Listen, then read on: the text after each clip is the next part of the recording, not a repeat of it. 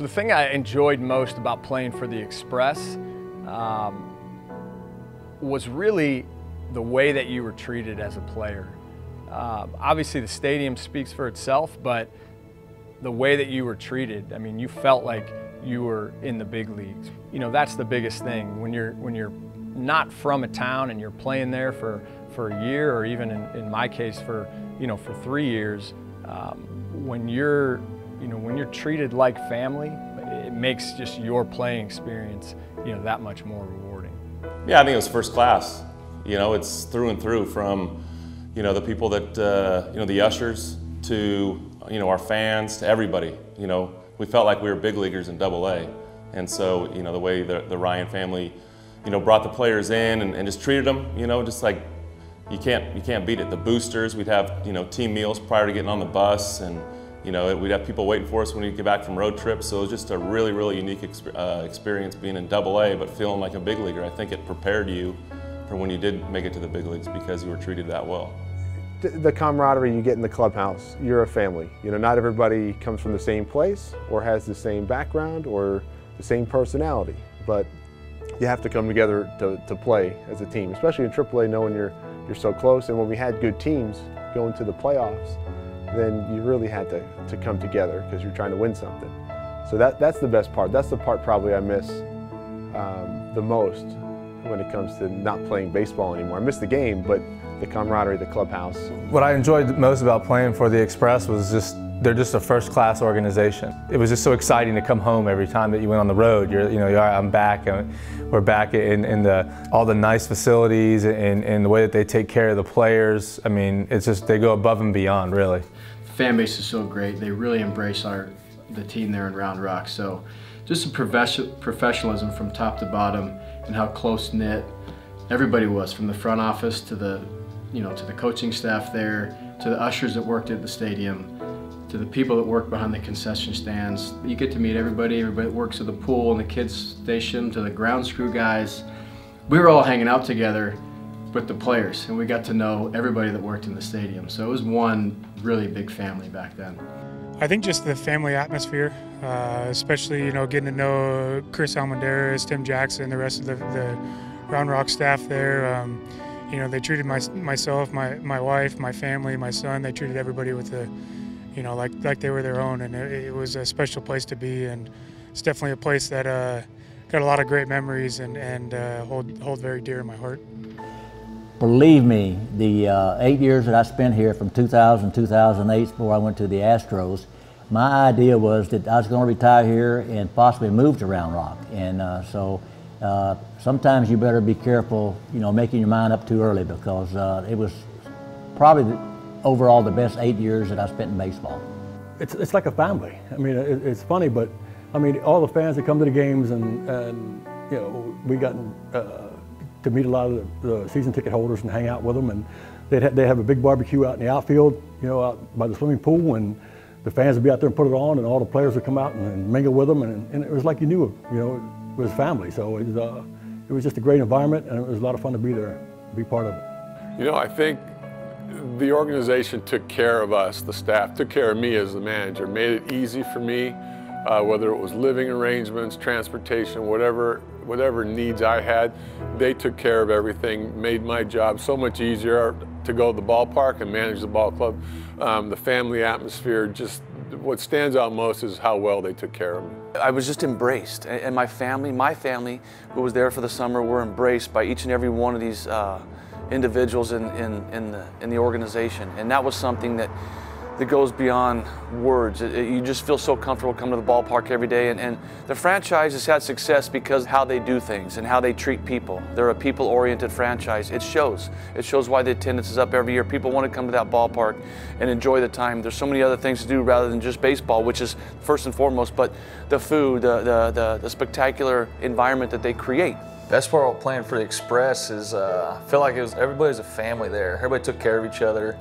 The facilities were awesome, had good coaching staff, great teammates, many good teammates. Played with a lot of guys that's come through there, but two guys that stick out the most, probably Brett Nicholas and Jimmy Reyes. We came up all the way up through the minor leagues together, and me and Brett ultimately made the big leagues together, and just sharing all the ups and downs throughout a season and throughout a career, it's those two probably stick out the most. I think through my years in Round Rock, Jared Hoying and I were definitely kind of brothers going through it all. You know, we got there pretty much the same years. Spent a lot of time together. Spent a lot of on the field, a lot of off the field time together. You know, kind of went through some similar stuff. And Jared's definitely my brother from Round Rock.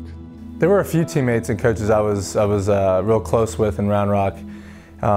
You know, guys like Brett Nicholas and Luke Jackson and Jared Hoying. I mean, guys that were there a couple of years. You know, you play that many games together, and you're in that close of vicinity with each other, and you come up through the system with each other. You really get to know each other and each other's families and wives, and you know, coaches like Brad Holman and Jason Wood. Those guys are, you know, they really cared about you. They really showed a lot of interest in your career, and so it's just so easy to form those relationships when guys are that close and they're spending every day together. Kevin Cash, and now he's managing the big leagues with Tampa Bay and doing a great job. He come over and, you know, he got behind the plate and things started changing. Him calling games and the way he handled the games, and goofy, being in the clubhouse, funny. And so, I mean, he was a special guy. I still have a relationship, you know, I'll start with the coaches, you know, Bert Hooten, Spike Owen, you know, right on down the line that Mike Maddox came here. It was his first, you know, coaching experience. Now he's at St. Louis Cardinals. He's a big league pitching coach. And it just goes on and on. Harry Spillman, he was Kansas City, and they really made a better manager out of me. You know, I mean, we had, in my mind, one of the best possible coaching staffs that I've ever been a part of. We had Jackie Moore, the manager. Harry Spillman was our hitting coach. He's here with us now. We had Spike Owen as a bench coach, third base coach.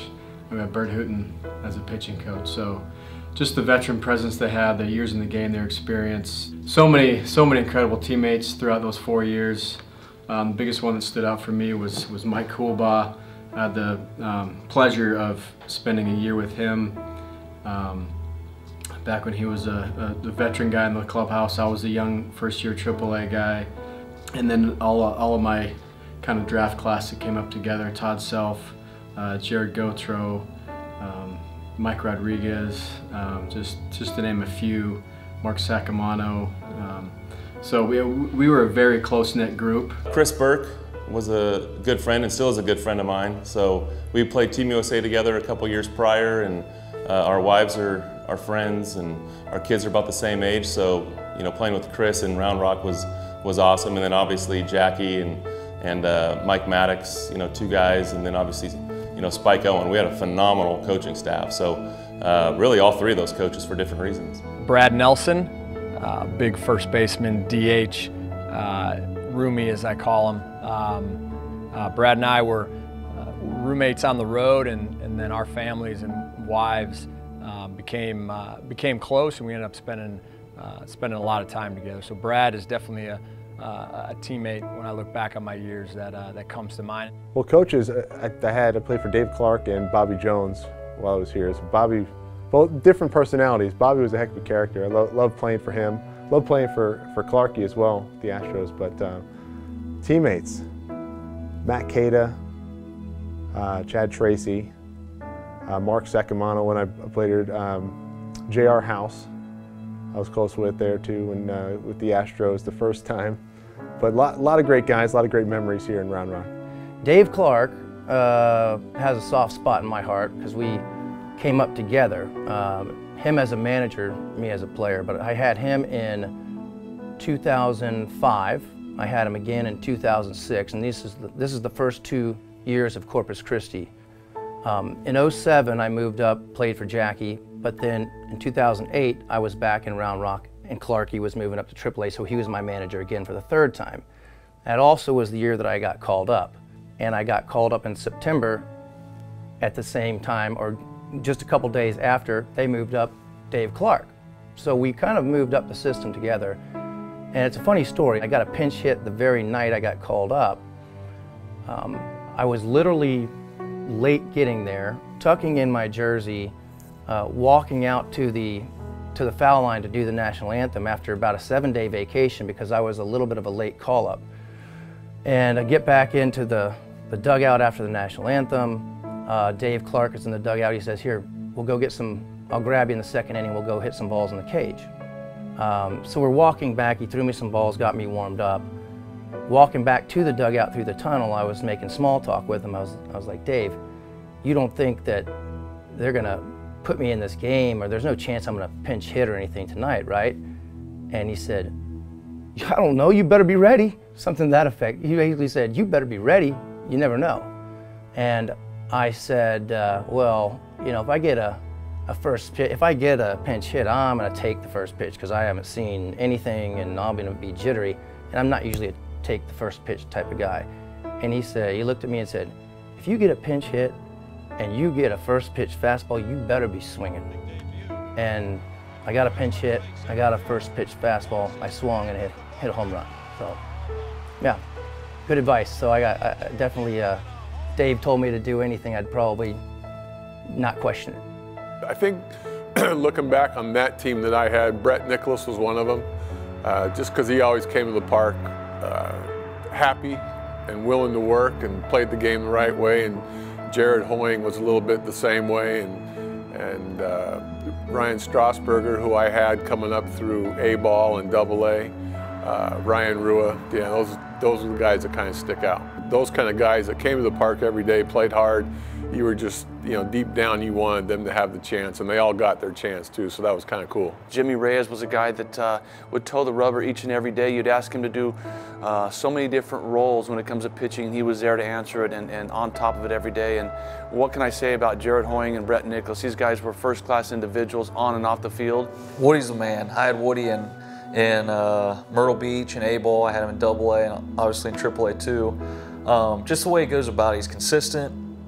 As long as you play the game the right way and you're having fun and just doing the little things right, he'll let you go through slumps. He'll let you ride out hot streaks. He'll put you in the best position to succeed. And I got nothing but praise for Woody. He was great. Woody by far is my favorite manager I've ever played with. A tremendous guy to go out there and suit up and give everything I have for. He's just a great communicator. You know, sometimes in AAA that can be the hard part. You know, guys are coming in, guys are going out so often, getting called up, getting released. And Jason was the same guy every single day. I was fortunate enough to have him, you know, coming up early on in my career, and had him for a few years in Round Rock. And man, I would do anything for that man. He was a special manager, and you know, I think if he asked me to jump, I'd jump first and then ask why afterwards. Nomar Mazara. He was there for a short period of time, and you see what he's doing in Arlington now, and it's just fantastic. But one moment that really stands out, and I think the fans will appreciate and remember this, is Game 1 of the championship series in 15. Is he hit a game-tying home run to dead center field there at the Dell, and the place exploded. And to see the emotion that Mazara showed when he hit that home run gives me chills, and it gave me chills at the time because he's not a very emotional player, but still to this day was one of my favorite moments, and we went on to win that game. You take a Roy Oswalt that came here just, really I needed a one-day pitcher, and so he came out of Kissimmee, Florida to pitch one game, struck out 17 that night, and never went back to Kissimmee, and he went from Round Rock, Texas to the Houston Astros, and from there to the Olympics. And so you talk about a success story. One thing that stands out was when I told Ryan Rua that he was going up to the big leagues. And for those that don't know Ryan or who do know him, he's very straight-faced, very calm, doesn't show a whole lot of emotion. And to his nature, when I told him he was going up to the big leagues, he just kind of cracked a little smile and said, "Okay, that's cool." You know, where you expect someone to be really happy, that just stands out for me. Well, you can imagine, you know, that not only had we just, you know, clinched the championship, you know, Texas League champions, but I knew before the game that once the game was over, I talked to Tim Purpura, and he said that when the game's over, we're going to, you know, bring Ginsberg and Yenner up, and so we're out celebrating, you know, that Texas League championship. And now I get a chance to tell them that they're going to the big leagues, to the show as they call it. I have the opportunity to tell them, you know, that they're going to the Astros. And you can imagine, you know, that their dream just come through. And we were there hugging and whatever, and tears running down our eyes. And so it was a moment that I'll always cherish. And you go back to, you know, Ensberg, Jason Lane, right on down Roy Oswalt, Royce Huffman, Brooks Conrad. Just, we had so much talent here. He was genuine. He was genuine was the biggest thing. He truly cared about each and every one of his players, and he made it known. He was positive. You know, you could hear him every single time in the dugout cheering, you know, and it wasn't just for show. He was a genuine human being, and he genuinely cared. He was a professional on and off the field. You know, and just having that feeling that he truly had your best interest in mind and the team's best interest on his mind, just wanted to make you go out and play hard for the guy. A place that I watched my kids grow. I watched the players that I had from the Astros. It was a lot of them. It was the first time away from home, and I was kind of their, you know, second dad. You know, their dad away from home, and just watch it grow and watch the fans and the excitement that it brought to the community. It was more than just a baseball game.